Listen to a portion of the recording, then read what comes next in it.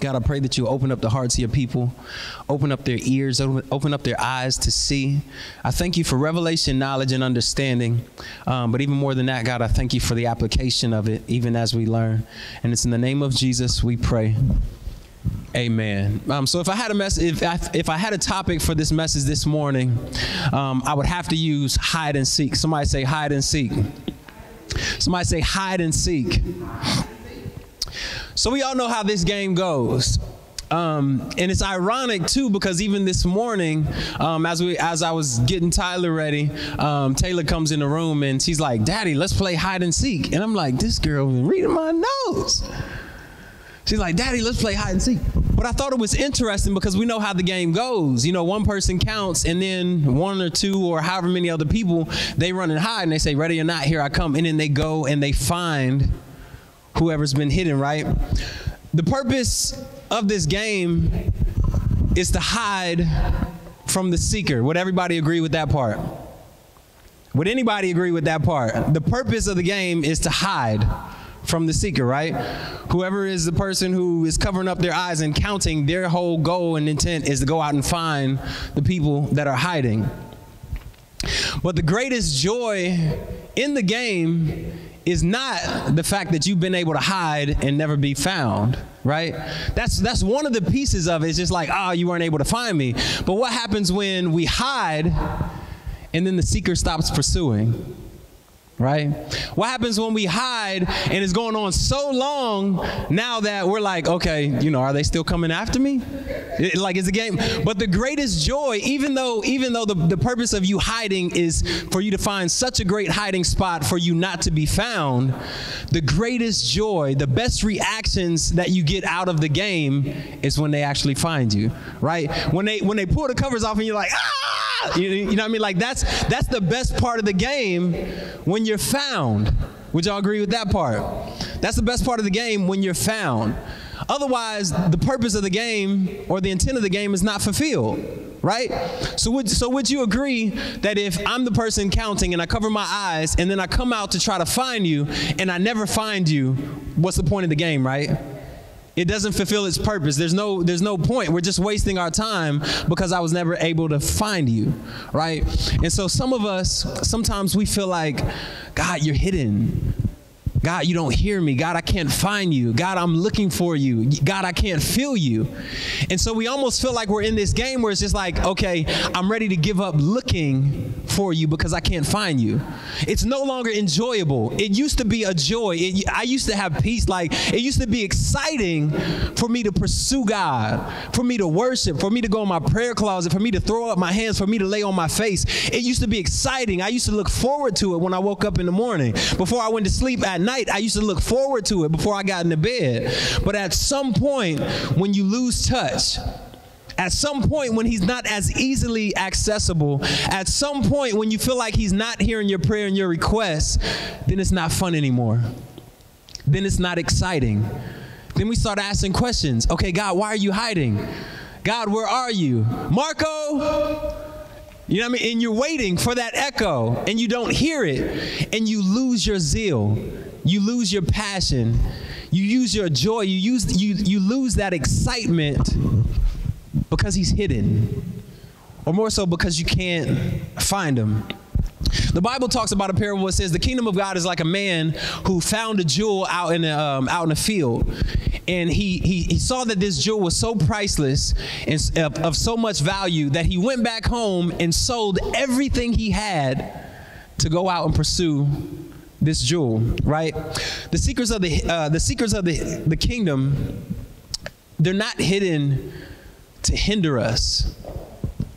They're not hidden to trip us up. It's not like God is just he's sitting back and he's hiding from us and he's just like, I hope they never find me. You know what I'm saying? Like, he's hidden for a reason, and that's what we're going to comb through a little bit this morning.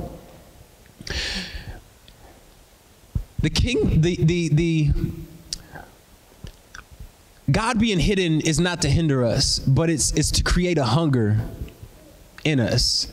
It's to create a passion, a drive on the inside of us that has us like, okay, I don't care what it takes. I am going after him. Because if it were as easy as you just laying back in your bed, you open up your eyes, I don't have to get out of bed today. All I got to do is reach over to God and say, all right, God, I love you. Close my eyes, go back to sleep for the rest of the day. I don't have to pursue him because it's just that he's just, right there. He's right beside me. I don't have to go after him. I don't have to find him. Even on the dating scene, if it's too easy, you don't even appreciate it, right? If it's too easy, then you stop pursuing. If it's too easy, why do I have to open the door if you don't require that of me, right? Chivalry is not dead. It's just not a requirement for some people anymore, right? So if it's not a requirement, then I don't have to pursue. So sometimes with God, in those seasons where it feels like it's so easy, then we become null or we become numb to what it takes to actually pursue. So then when it gets hard, so then when it gets rough, so then when we don't hear, so then when we don't feel him, we feel like, I've never had to push this hard for God. But he knows exactly what he's doing because it's something that he's trying to get out of you in the process. I know I haven't read a scripture yet, but we're going to get to it because I got a lot I want to say tonight. So if you got notes, if you got a phone, if you got something you want to write down, there's going to be a whole lot of nuggets in here, I believe, that's going to help you out. One of the Greek translations or meanings for the word hidden means to conceal. It's also something inward in nature. It's always something that's on the inside. If it's on the outside where people can see it, then it's not hidden. All right? It's concealed. I want you to write this down. God conceals your purpose to create passionate pursuit. God conceals your purpose to create passionate pursuit. That might not make sense right now, but it's going to make sense in a second. There is a God-sized void that only God can fill. When we were born into sin, we were shaping in iniquity, and no matter how far you try to run away from God, no matter how far you feel like you are outside of the will of God, there's always this tug on the inside. Even before you fully committed your life to God, you might have felt like, I've never given God a chance. I've never even tried it, but I've always had this feeling on the inside like something was missing. There's always been something just kind of drawing me for some reason, right? Or if you've committed your life to God before, and now you're saying, hey, I want to rededicate myself. Hey, I want to get things right. Hey, I want to purify my heart. Hey, I want to do things the right way. And then you go away, you stray away, you get outside of the will of God. There's always something tugging. There's always something pulling you back because there is a God-sized void that only he can feel. This is not something that people can feel. It's not something that money can feel. It's not something that a job can feel. It's not something that a spouse or kids can feel. But it is a God-sized void, and he's the only one that can fill it up. But when these things are hidden, it creates that passionate pursuit in us for us to come hard after the heart of God. Write this down. God will never take away your right to discover him. God will never take away your right to discover him. I'll say it one more time. God will never take away your right to discover him. All right, as free moral agents, there is nothing that God and his spirit, he is a gentleman. He's not going to impose himself on us. All right, he doesn't take away our right to discover who he is. If he wanted to, he could easily just show up in your room one night while you're sleeping. Bright light shows up and there's an angel. And the angel of the Lord says, hey, this is the Lord your God, and I want you to submit your life to him, and I want you to commit to doing the things of God, and I want you to give your life, and I want you to love him with all of your heart. Right? He won't impose himself on you. All right? Love that's forced is not real love. Right?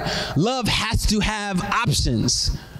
That's why he gave us over to sin, because he had to give us a choice to choose him so that we would know, so that he would know it was real, genuine love. And so sometimes we feel like we're being tested. It's hidden, but he's creating this passionate pursuit in us. But he leaves clues. He leaves hints for us to come after him. You don't believe me? Let's find it right here. Acts 17:27. We'll finally read a verse after all of that. Acts 17:27. Somebody say hide and seek. Hide and seek.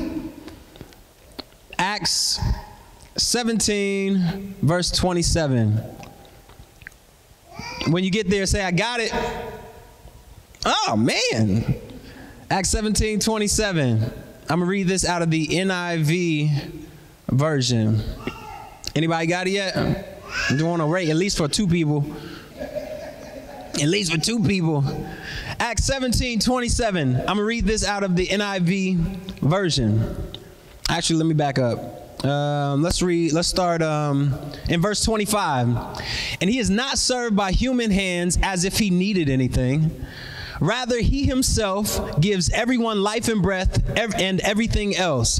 From one man, he made all the nations that they should inhabit the whole earth. And he marked out their appointed times in history and their boundaries of their lands. God did this so that they would seek him. Somebody say, so that they would seek him. God did this so that they would seek him. This is what he said. We got to go back to verse 26. He says, from one man, he made all the nations that they should inhabit the whole earth, and he marked out the appointed times in history and boundaries of their lands. All right, let me make this make sense to you. Let me give you understanding for this. So when he said he's marked out their time, and basically what he's saying is the time that we're living in right now, he mapped this out before we were born. He knew what decade, he knew what century we needed to be born in to fulfill the purpose that he created us for. He knew the parents that we had to be born into in order for us to fulfill our purpose. Sometimes they're like, my parents ain't do nothing good for me. He knew the family that he needed to bring us into this world through in order to create something on the inside of us, right? And it might have been something that you considered as negative. It might have been something like, I despise my father, I despise my mom, I despise what they did to me and how they treated me. I despise that they were never there, right? But even that in and of itself creates some type of drive and passion on the inside of you to say, you know what, I'll never do this to my children. You know what I'm saying? It still has a beneficial reaction, right? But God knows where we need to be born. He gives us hints. He drops us these clues for us to find out what our purpose is. So if you want to find out, then you got to look at the clues. What city were you born in? What are some of the things about that city? What are some of the things about that city that makes that city thrive? What are some of the not so good things about that city? You got to think about the country that you were born into and the privileges that you have or the privileges that you might not have, right? Again, you got to think about your parents. You got to think about the way you were raised, the household that you came in, what was taught, what was not taught, right? You have to consider all of these things because all of these things are clues and hints as to what God has created you to do. Because he's saying right here in Acts 17:27, God did this so that they would seek him. Because here's the thing, it's hidden, right? His purpose is hidden from us. I remember so many times I used to pray like, God, show me your purpose. Show me your plan. What did you create me for? Show me my gifts. Show me my talents. And if it were that easy, I wish it were, right? But it's hidden. It is concealed for a reason. And this verse tells us so that we would seek him to find out. That's how Adam and Eve got in trouble in the garden. They got in trouble because God said, hey, you can have all of this food, but just don't touch that one tree. But then they went and ate the tree because they were deceived. But the reason they got in big trouble was because they pursued after the thing that God didn't want them to have, but without God. God wanted them to have the tree, but he didn't want them to have the tree without him. Right? That's why they got in trouble. These things are hidden from us for a reason, because sometimes if we understood, we'd mess it up. Right? And so we have to seek God in order to understand. We have to seek him in order to reach him and find him. You can write this down. When you're passionate about finding God, he'll position himself to be found by you. When you're passionate about finding God, he'll position himself to be found by you. I'll say it one more time. When you're passionate about God, he'll position himself to be found by you. In Psalms 27, David is talking and he's like, there's one thing that I desire of you. And that one thing is the thing that I'll seek after. But this is interesting to me. David was considered a man after God's own heart. Not only was he a man after God's own heart, but he was also a man that had everything. He was a king. He had riches, he had wealth, he had concubines, he had whatever he wanted, right? He had everything. But this is a man who still said in Psalms 27:4, he said, there's one thing that I desire. And you're like, what is this one thing you desire? I want to know, because if I'm talking to somebody who's wealthy, who has a lot of money, and if you're wise, when you get around them, you won't say much. You'll just listen. You might just ask one open-ended question and just let them talk and just get all the knowledge and understanding. But if you go and you sit down with a wealthy person or with somebody who's very wise, right?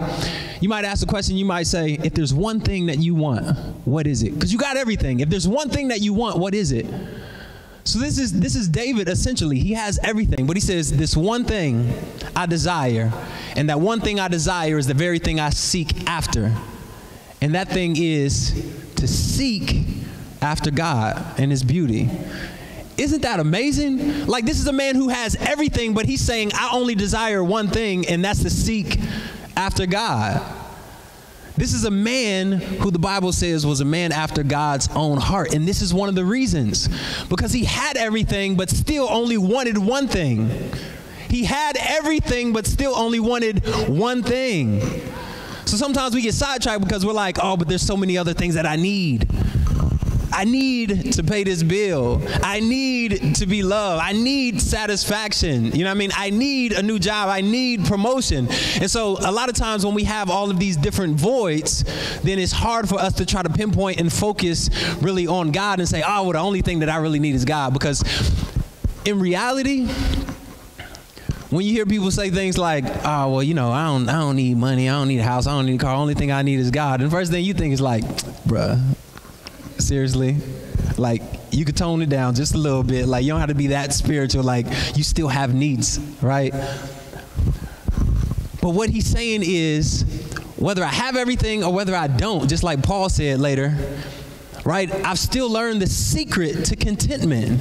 And that is, whether I have a little bit, I got God. Whether I have a lot, I have God, right? Regardless of the matter, that's what I'm seeking after, and that's the one thing that I'm hard after.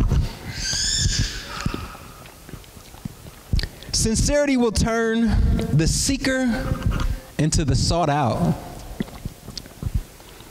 Sincerity will turn the seeker into the sought out.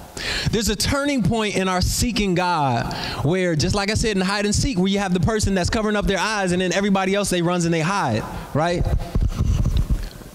So the person who is seeking, they're going after the person that's hidden, right? So this is us pursuing God. Sometimes it feels like God is hidden. Sometimes it feels like God is concealed. Sometimes it feels like we can't hear him, we don't see him, we can't quite put our hands on him, but he's pulling out a passion and a desire on the inside of us that's driving us to come after him even harder. But at some point, that seeking flips. At some point, there's a turning point where now, instead of seeking, we're being sought after. There's a point where the sincerity of our heart changes the heart of God to the point where he's like, okay, I've seen how hard they're coming after me. Now I have to do something. Now I have to come after them, right? Meeting God almost in the middle, but us not thinking in our minds, okay, I'm gonna just come halfway and just see what God's gonna do. In my mind, my intent is to meet God wherever he is. But at some point where your heart is purified, then it turns and God says, I have to do something. I have to get off of this throne and I have to go and see what they're doing.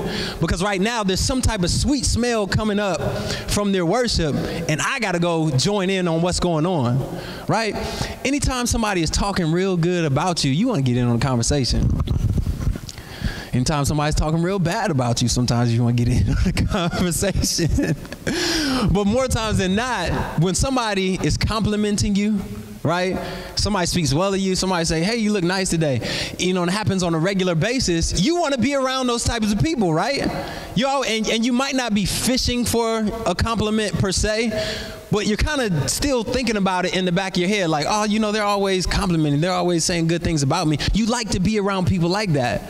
And so when you're seeking God, in his mind, he's thinking like, oh, they're coming after me. Oh, they're telling me how awesome I am. They're telling me how great I am. I need to be around them. I need to go after them, to where the seeker becomes the sought after, right? A pure heart will turn the pursuer into the pursued.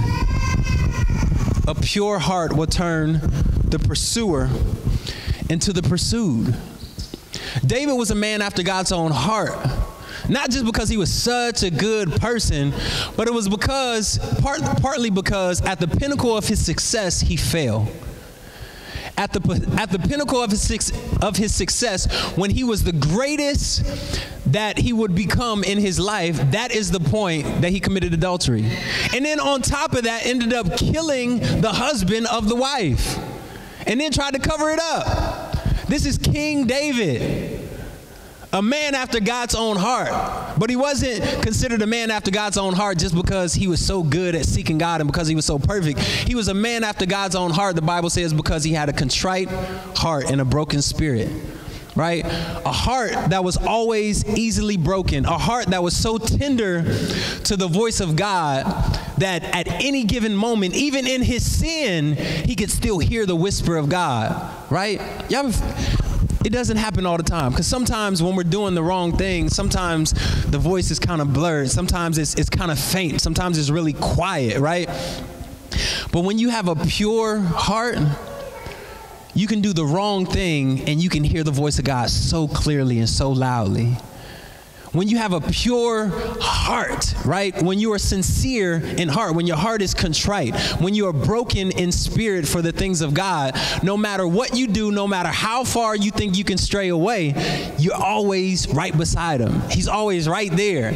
And it doesn't even take for you to have to repent for it sometimes, not all the time. Sometimes it doesn't even take for you to have to repent in order for you to hear that voice, because he's always that still whisper, like, I still love you. I'm still here. I haven't gone anywhere. I'm waiting for you to be found by you. So even though we say he's hidden, but like I said in the Greek, one of the translations is concealed, of inward nature.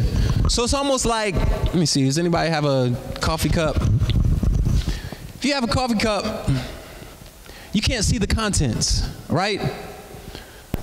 So in our English language, what we've been accustomed to is hidden is not necessarily I can see it, right?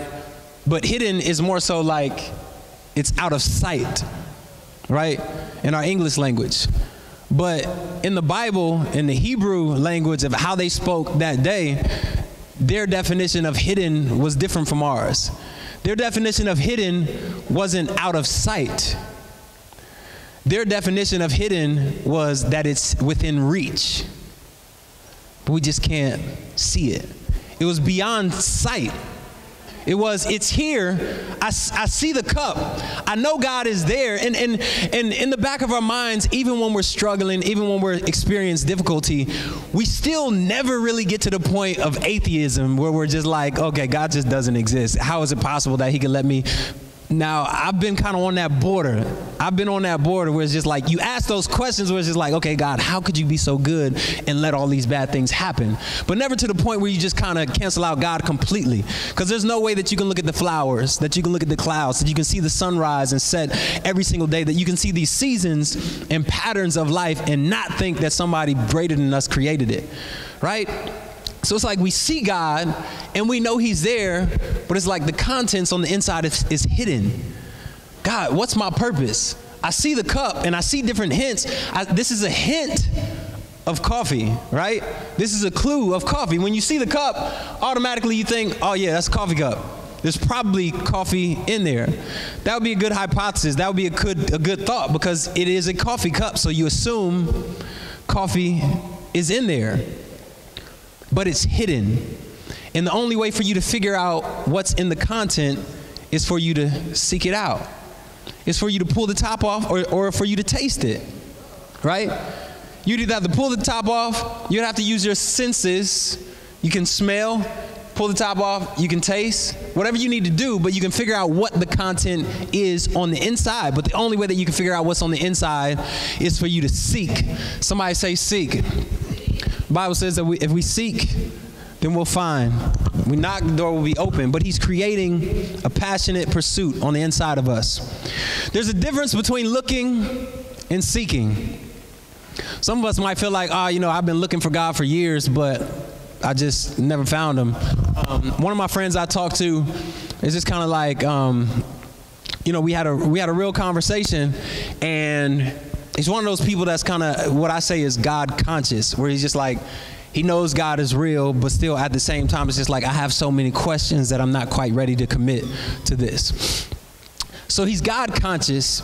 I believe that he loves God, but he still does a lot of kind of borderline gray area things that could be considered sinful, right? But one of the things I asked him, I was just like, well, I got to give this preface as well. He's a spoken word artist and a rapper, does poetry, whatever, all of that. And so in a lot of his pieces, he talks about real life and just where he is right now. And so a lot of the stuff that he talks about, a lot of the situations are unresolved. It's just a bunch of pieces that are about problems and struggle. And it's just like, all right, I get it. Like, I can relate. I've been there, done that. All right, I can relate to you, but where's the resolve? So one time I just bluntly asked, and I was just like, hey, so, I listened to this piece, I listened to that, I listened to that, but where are you with this? Was the problem ever solved? Like, did you ever resolve this, or like, are you still kind of in it? And he's kind of like, well, when something happens, then I'll change what I write about. When it's resolved, then there will be a resolution in the music, right? But until then, it is what it is. And so essentially what he was saying was, I'm looking for it, but I've not found it yet. But once I find it, then I'll have it, right? Looking is different from seeking. Looking is, all right, I have a bunch of options. I'm looking for God, but if something else comes in the form of God or looks a little bit like God, then I'll take it, right? But seeking is intentional. Seeking is direct. Seeking is, hey, I put my blinders on, my focus and my intent is on God, and anything else doesn't even matter. Everything else is blurred out, right? I used to have a motorcycle. I don't anymore because once we had kids, somebody felt like I was being selfish because if I were to get in an accident, I would leave them with the kids by themselves.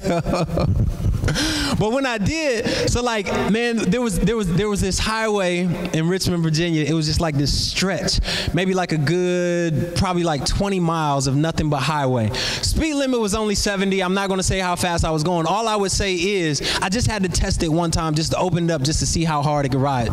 So once you go a certain speed on a bike, not sure if anybody else has been on a bike before, but once you go a certain speed, everything else except what's directly in front of you is completely blurred. You see absolutely nothing on both sides. You know trees are there, but all you see is just kind of a blur of green, and it's just a street. You don't see signs.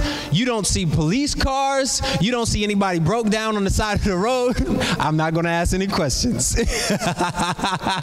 But all you see is exactly what's in front of you. Nothing is, it's dangerous, but you're going so fast that nothing on the side is visible. It's just all a blur.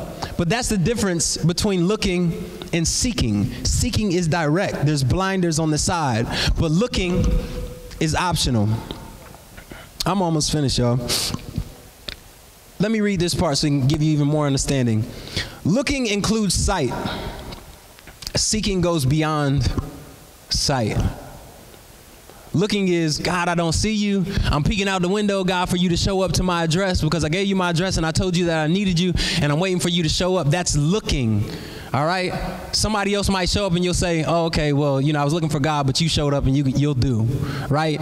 Seeking is, no, nobody else is going to do, all right? Seeking is, I'm not even going to look out the window anymore. God, you know what I need, and until that thing shows up, I'm going to keep on seeking. I'm going to stop just running around and looking for everything to pacify my situation, but I know exactly what I'm looking for, and I won't settle for anything less, right? That's seeking. Seeking is direct. It's intentional. Let's give, I have to give the Greek and Hebrew translation of this because, again, our idea of seeking in the English language is totally different from their day and what it actually was intended for and what it was meant in the Bible. This is some of the definitions for the word seek in the Greek. It means to demand. To demand. That sounds a lot different from looking. To require. That sounds a lot different from looking. to investigate, to reach a binding solution. Right? God, I am after you, and I'm not going to let this go until there is a resolve. Right? Getting to the bottom of a matter. And then the last one is any method specifically in worship and in prayer. Seeking any method specifically in worship and in prayer. Any method specifically in worship and in prayer. Seeking God wholeheartedly. Right? You can write this down. God is well within reach, but you're restricted by religion. That religion word is tough. Might mess up some of y'all philosophy with this one. God is well within reach, but you're restricted by religion.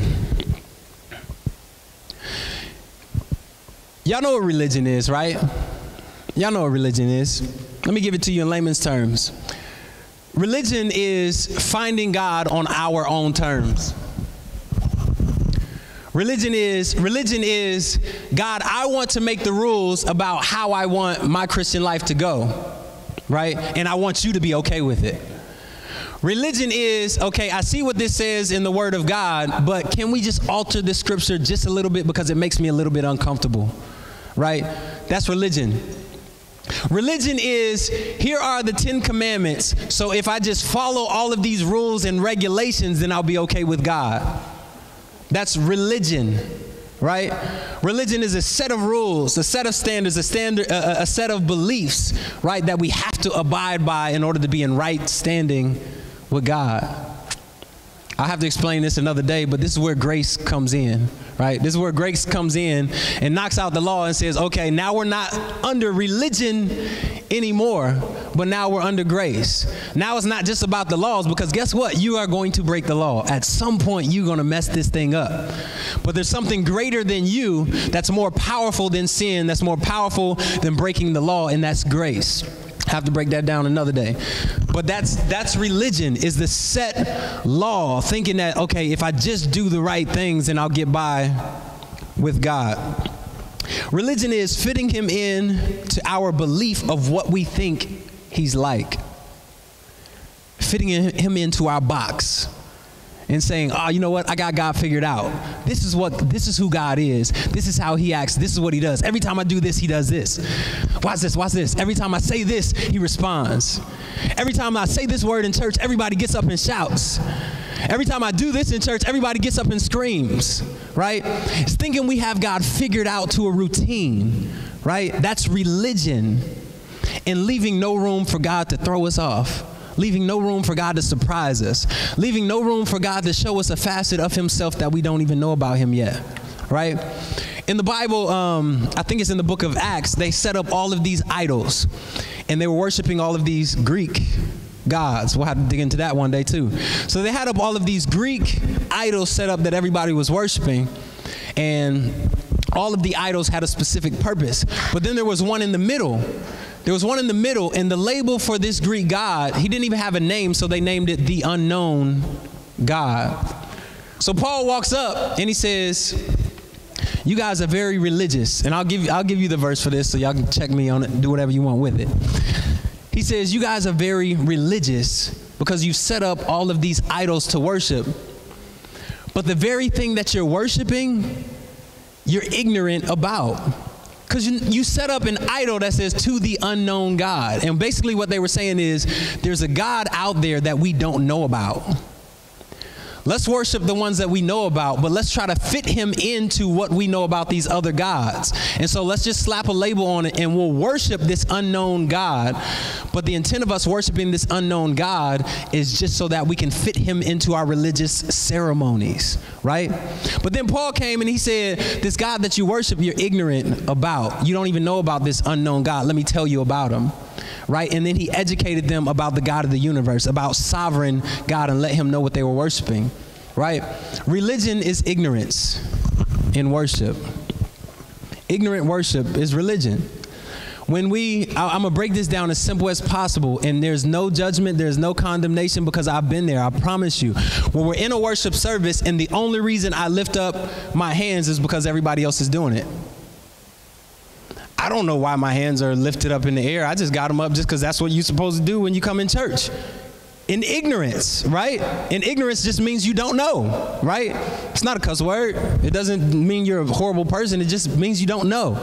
So I have my hands up in worship just because that's what and that's what you're supposed to do in church, but in ignorance. That is religion, right? Okay, everybody's laying on their face and everybody's crying out to God. So, all right, so maybe that's what I should do. Let me get on my knees, or let me lay down, let me lay prostrate, right? But not knowing why you're doing it, but just doing it out of formality because that's what you're supposed to do, or that's what everybody else is doing. That is religion, right? But that's not religion to the person who knows what they're doing, right? So you can't walk up in there and say, oh, this is so religious. Look at everybody just screaming out in tongues and with their hands up and laying on their face. Oh, they're being so religious because it's routine, right? It's not religious, right? It's only religious because it's ignorant, because you don't know the reason for it. And that's what Paul said. He said, you're ignorant of the very thing that you're worshiping. Therefore, you're missing the whole point. So that's why even when I was a child, the type of church that I came up in was a type of church that if you did not spit and backflip over the pews and knock over stuff, and if we didn't shout and scream and lay hands and everybody falls out, then we didn't have church, right? To the point where there's kids your age who will be running around the church, shouting, spitting, screaming, not speaking in tongues, but just that's what everybody is doing. So let me just yell at the top of my lungs like everybody else is yelling, but not understanding. So you get a little bit older, and now you kind of get in this cycle of doing it, and now you're 30, 40 years old and still doing it and not having an understanding of what it is, right? So worship is not just music. Worship is not just lifting our hands. Worship is not how good the musicians and the singers sound. Worship is a posture of our heart. I could be sitting down in my chair while worship is going on. Somebody else could be up there, hands up in the air, tears coming down their face, screaming out, but naturally, it looks like the person who's screaming, making all the noise with their hands up and they're crying and they're bawling, there's nothing wrong with that at all. But it appears that that person is much more spiritual, right? But you could be sitting there like DJ is right now with your arms folded. I know, I ain't messing with you. You could be sitting there looking mug face, looking real mean, looking however you want to. But on the inside of your heart, the posture of your heart is, God, whatever you want to do with me, I'm cool with it. They might be singing a song like, I give myself away, and everybody's, God, you can have me do whatever you want with me. And you're just sitting there in your chair, and you're battling with yourself. This has been me before. You're battling, and you're like, I'm not going to sing this song because I'm not ready to give that type of commitment to God yet. Because I'd rather not commit and then later come back and say, you know what, God, I'm ready, than for me to commit and then later on have to say, you know what, God, I wasn't ready. The Bible speaks to that as well. It's better that a man says no and later comes back and says yes than for you to say yes and then later come back and say no, right? I'd rather sit in my seat and say, you know what, I can't sing that song quite yet because I need my heart to be pure. And if I sing that song right now, it's not coming from a pure place because I don't mean it. So let me just sit here with my mouth shut. And I promise you this. In some of those situations, it took me weeks before I could sing some of those songs. It took me weeks, still coming, still showing up to church, but not being able to open up my mouth to sing it because I wanted my heart to be pure in it. So I saw myself sitting in the chair, everybody's up clapping, and people were coming by like, hey, you okay? I'm perfect, I'm doing great. People were coming up like, hey, you gonna clap your hands? Hey, you gonna lift your hands? And I'm like, bro, like, leave me alone, like, I'm good.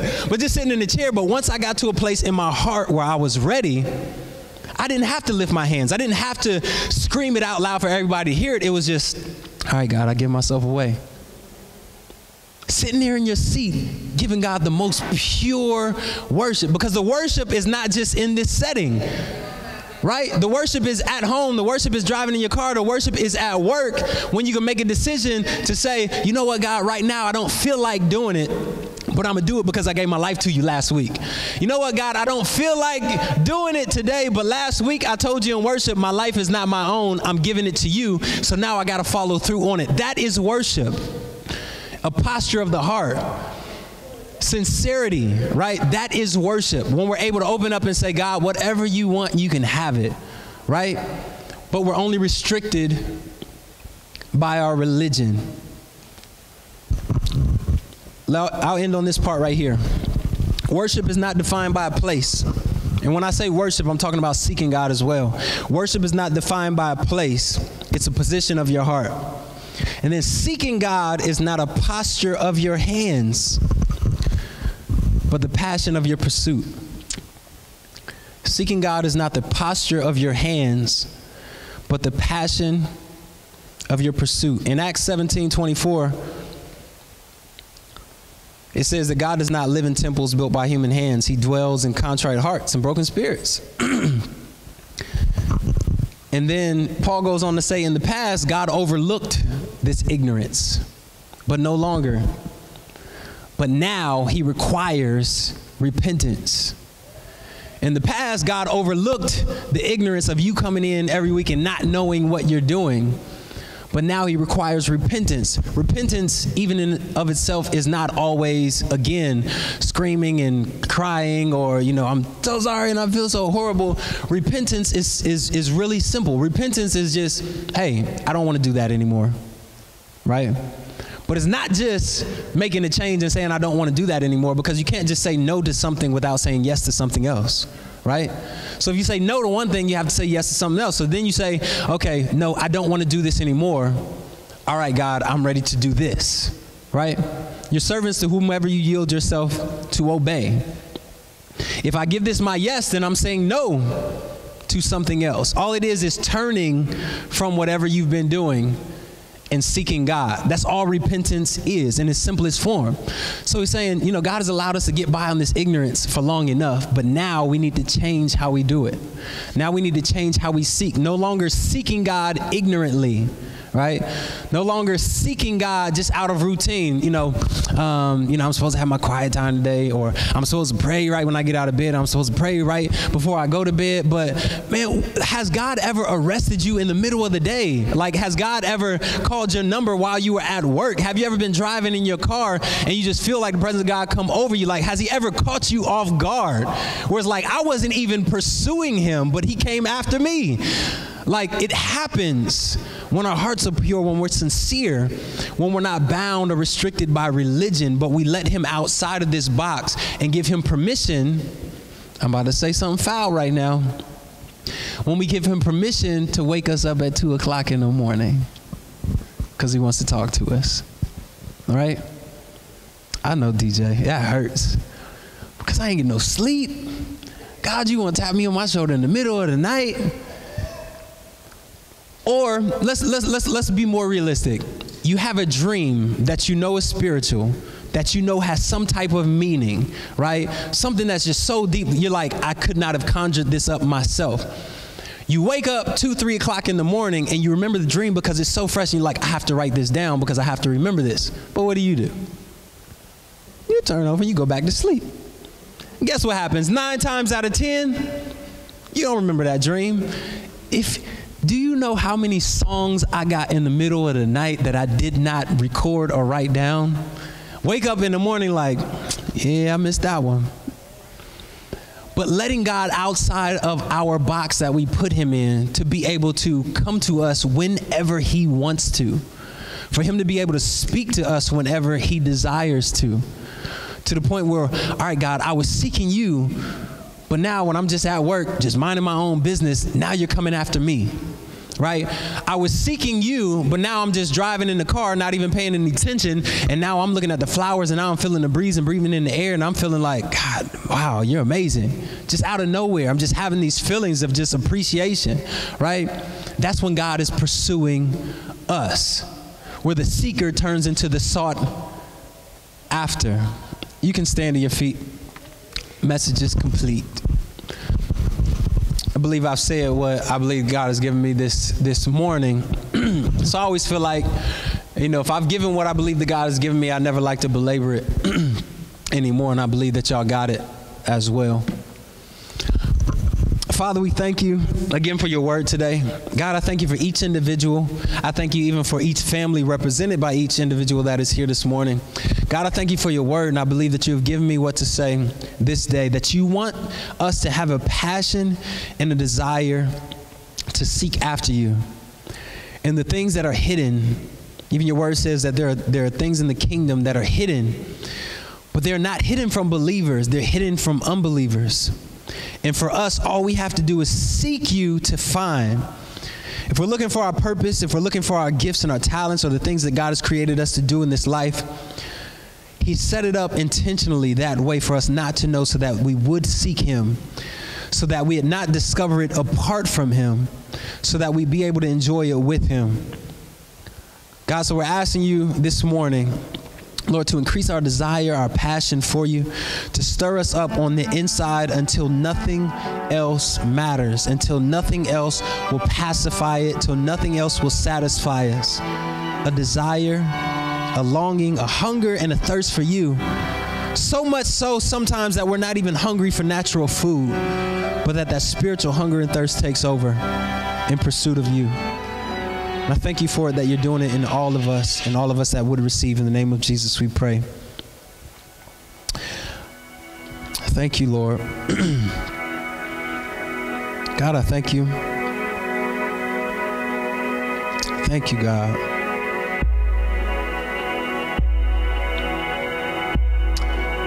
All right, so this morning, I'm going to do things a little bit different, just because I feel led by the Spirit of God, or at least he's impressed it on me this morning.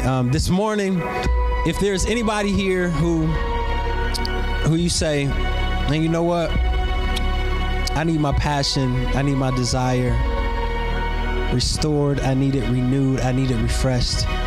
I've been looking for God, but I haven't been seeking. Maybe I've been walking in his direction, but I haven't been running towards him. And maybe this morning you just want somebody to agree with you. You just want prayer, just to have that desire and that passion resurrected, to have it restored, so that when you seek God, he'll give you hinds feet. What that means is that you just feel really light in your pursuit of God, where you don't feel heavy, where you're able to lay down the weights that so easily beset you and distract you, and be able to run in full stride without hindrance or distraction. If that's anybody this morning, again, we're not going to belabor it, or we're not going to take too long with it, but I just want to stand in agreement with you, and I just want to pray with you. If that's anybody this morning, if you just want prayer for that this morning, you can just go ahead and step out of your seats and come up to the front, and we'll just pray with you briefly. Glory to God. Thank you, Lord. We'll just pray this morning.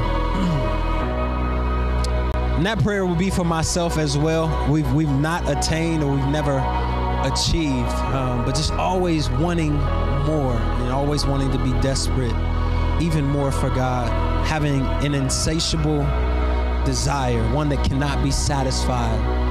Every time we have more of him, we want more of him. Every time we find him, we want to find him again. That's what we're praying for this morning. So even as we pray, if you feel like as we're praying you still want to come up, then feel free. And again, we're not going to do this for long, but I just want to do what I believe that God has given me to do, and then we'll move on. Father, I thank you. And even as I pray, if it's anybody who is not up here, who still wants to receive, you can just go ahead and lift up your hands even as we pray to receive. God, I thank you for my brother who stepped up this morning. And I thank you even for the people that he is representing, maybe that maybe want to be up here, but that are not. God, but I thank you that you are restoring a passion on the inside, God. God, I pray that you are resurrecting a desire on the inside that he has not known or that he has not seen. God, I thank you that there's a fire deep on the inside that maybe that has been suppressed. God, that you will unleash on the inside of him to the point that he cannot control it. God, I thank you that he would let loose the gifts and the desire on the inside of him and no longer try to reel it back in. God, that he would let you loose in his life, God. God, I thank you, not just him, but in all of us, Lord. God, I thank you for power. I thank you for passion. God, I thank you for desire. God, I pray that you would fan the flame on the inside of him, that it would be contagious. God, that everybody who encounters him will see and know your desire and your passion on his life. That everybody who comes in contact with him, God, will feel the heat from his fire. Glory to God. God, I thank you that you would open up his eyes to see you, even in the night watch, in the middle of the night. God, when others are sleeping, that you'll be stirring up the gifts.